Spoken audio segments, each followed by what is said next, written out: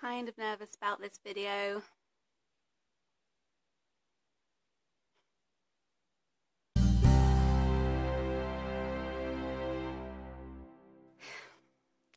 Hi BookTube!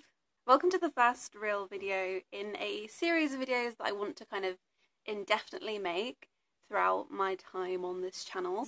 Medievalist Mutterings, because I'm a medievalist and I like alliteration. It's kind of a series where I'm going to talk about a medieval topic, mostly related to literature, but sometimes maybe just kind of context.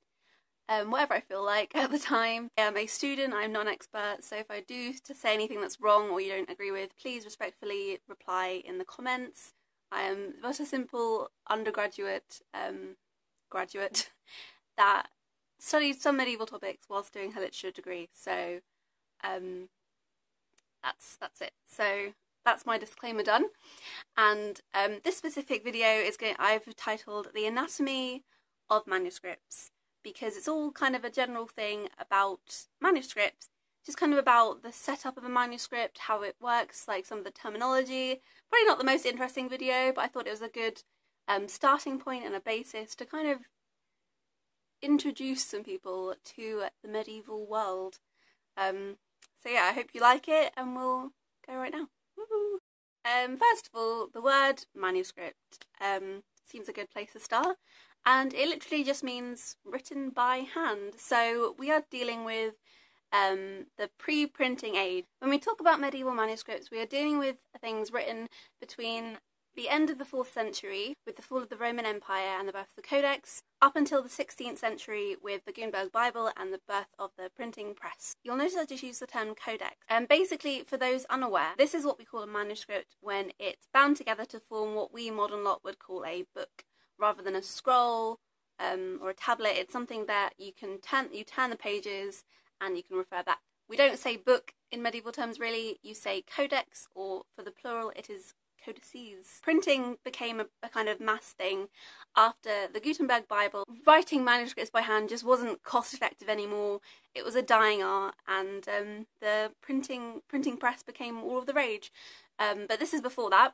Before, there'd be writing on papyrus, in scrolls in the Roman Empire, etc., or even on stone or clay, on like tablets. Medieval manuscripts, on the most part, are written on parchment or vellum.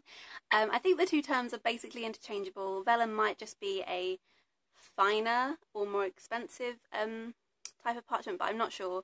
They're basically the same thing. They are animal skin that's been prepared to resemble something that's kind of similar to our paper, but is a lot more durable, considering the fact that a lot of these manuscripts are over 1,000 years old, and I have some books from my childhood that have already fallen apart.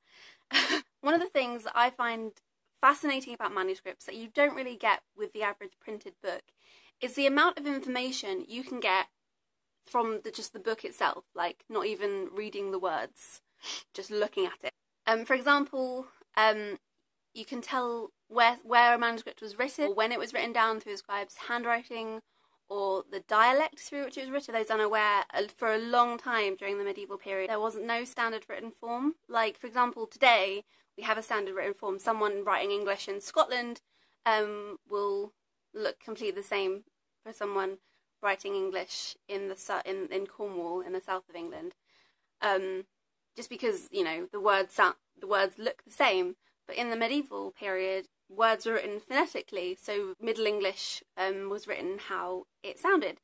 So someone writing in Scotland or the Midlands, for example, the Gawain poet, looks very different to someone writing in the south, such as Chaucer. There's also, you can tell proof of trade as well through a manuscript just being there. For example, you can look at the paint pigments in the colours of ink that are used on the page. For example, if you were looking at something like the Lindisfarne Gospels, or something with a lot of blue as well, there's a really famous paint pigment that's a really rich, brilliant blue, called lapis lazuli, and it was so expensive, but I think, if I'm correct, it originates somewhere near or in Afghanistan. There's proof of trade between these people and greater world, even outside of Europe. So that's really cool, I think. You can also estimate how much a manuscript was commissioned for. For some perspective, probably an expensive manuscript today would equate as if you were to commission a building. So it is expensive stuff. The cool thing that happens in manuscripts is if there is a lot of blank space at the edges of a manuscript, and it's a large manuscript anyway, you can tell that it's basically just kind of showing that they have loads of money. They're like, I have so much money that I don't even need to fill a whole page. Like I can afford to have unused vellum on this codex. Also, if there's like the really brilliant blue, like I said, lapis lazuli, and gold leaf on pages. If something is big with margins with gold and really brilliant blue of lapis lazuli, then you can tell that the person was probably extremely affluent, so good on them.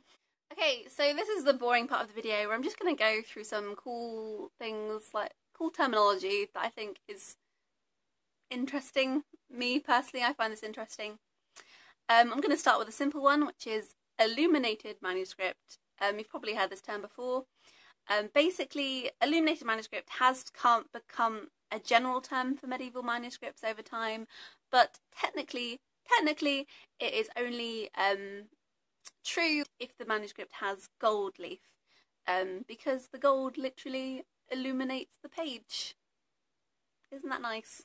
I think it is. Marginalia is the next thing I'm talking about. Marginalia. Marginalia is the Latin word for things in the margin, either writing or decoration in the margins.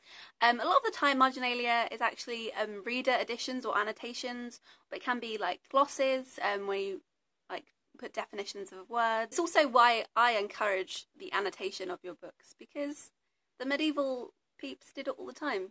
And it's fun to look at, so we should just annotate our books so people can look at it. Okay, there's 3 terms now that I want to talk about, and that is 3 different types of initial. An initial is basically when you have a piece of text and then the first letter is really, really big. So, for example, in the term Once Upon a Time, when you have the really big O, it would be the O is the initial. There's a simple decorated initial, which is obvious. It's kind of an initial that is just ornately decorated to look nice.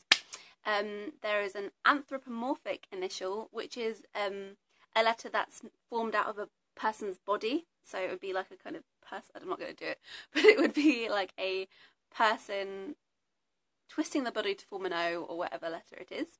And finally, there is a historiated initial. So if we did have the O in Once Upon a Time, the O would be a frame and it would have a picture inside. And if there's a picture inside the initial, then it is a historiated initial. I will obviously put pictures right here as well. The next term I want to talk about is bas de page. It literally means, I think it's in French, the bottom of the page.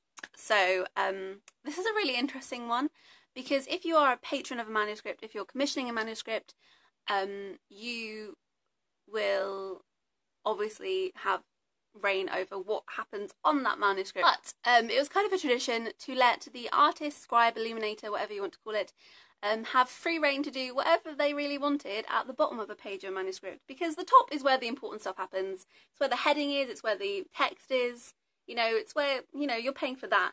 But the bottom of the page, people can do whatever they want. And that is where you find some weird shit, I have to say. There's a lot of things that what medievalists call grotesques. I'll put a few pictures here of different code grotesques that you can find in the bottom of manuscript. The next thing I want to talk about is rubrication, which is quite a cool word. It basically means like headings or words that kind of separate different paragraphs. They'll usually be written in red, I think.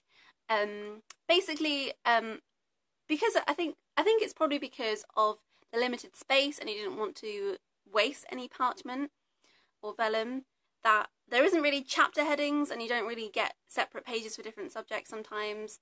So for someone that wants to skim the book and get to a certain place, there will be rubrication throughout, giving you information of what the next section is talking about. Is helpful when you're navigating your way through a manuscript. You need rubrication. And finally, I just wanted to say, each leaf of a manuscript is called a folio, and there is front matter and back matter. Front would be called the verso, and the back is called the recto. So that's how you navigate your way through manuscripts. Some interesting facts and terminology. I'm sorry that kind of became a definition lesson, but I thought it was an interesting and important video to make to do with manuscripts and why I like manuscripts. I'm also going to put some links below for like documentaries or books or websites that you might find interesting. If you found anything that I've said interesting, then you can go and get one of these things or look at one of these things